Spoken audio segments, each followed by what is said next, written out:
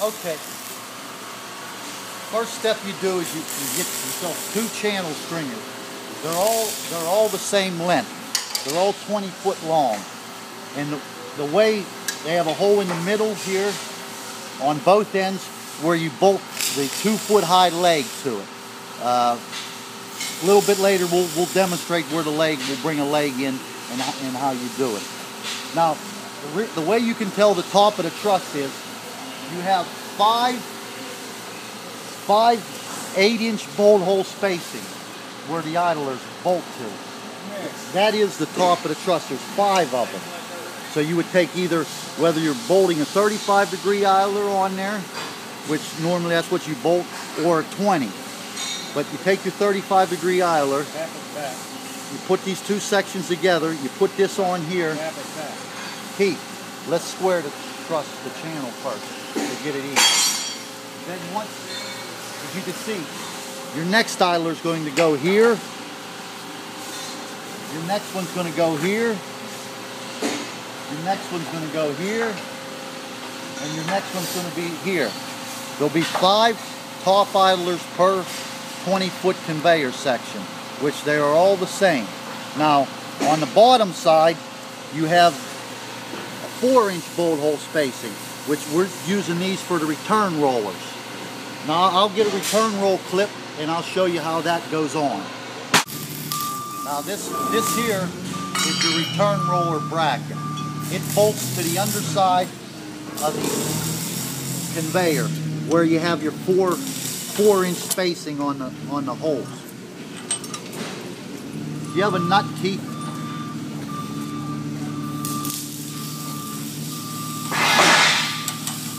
Put that. Yeah. Put your up through there. You have another nut. Add 2 of them.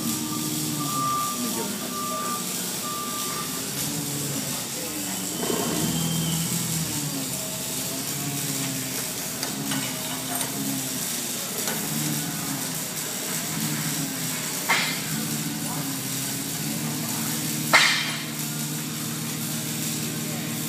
Okay, you leave them finger tight. Then you take your return roller and it drops in the slot there. You have to go out a little, Keith. Pull that out.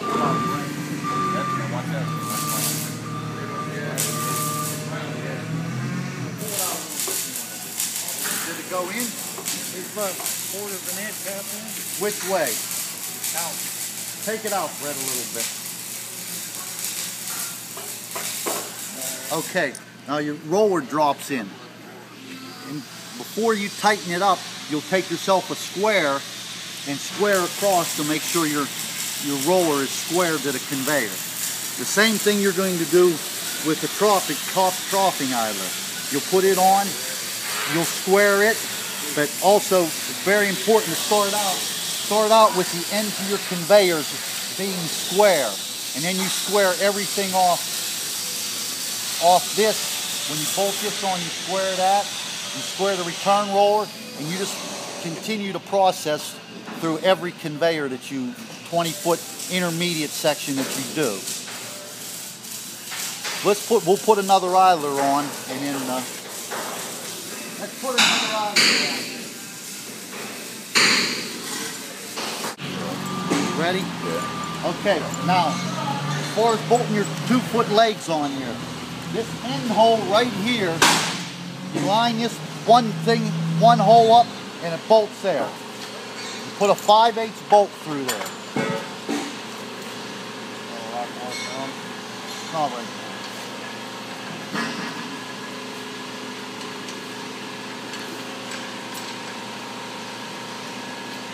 Okay, you do the exact same thing on all 4 corners. Then you take this section here, which let's spin it around and we'll put it on here. Now, I'm gonna put it in here and we'll just put it. This section here, when you get the sections like this together, then you'll take another section just like that and it'll bolt to this other hole, and you'll continue it out throughout the line of the conveyor. Talk in a minute.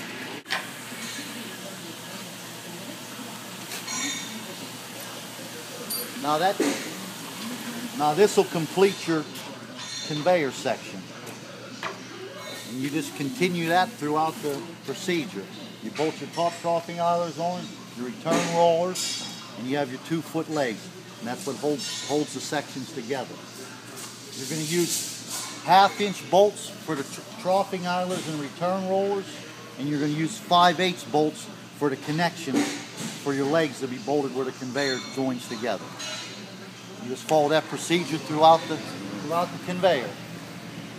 Take it down to there and you'll see it.